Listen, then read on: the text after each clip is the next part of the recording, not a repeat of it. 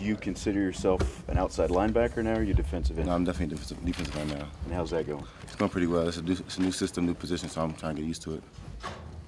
When did you figure out you were going to be there, and what was your reaction to that? When I got back from like winter break, they updated us and told us where we'd be playing. What's the difference in this for you? It's a lot of differences. I'm still trying to get my role down and try to learn the defense better. You try to get bigger for that role too, since like weight. A little bit, but that's not really an issue right now.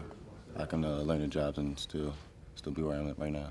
Did you get bigger though? Hadn't you? Yeah, absolutely. And how did you go about that?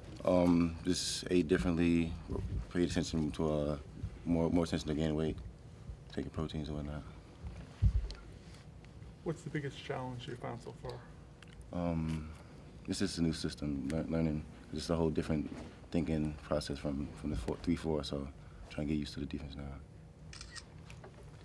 Are there a lot of differences? Yeah, absolutely. Like what are some of the biggest things? I can't really get into that, but you know, it's just 4-3 now. It's just more reacting. It's more like full go.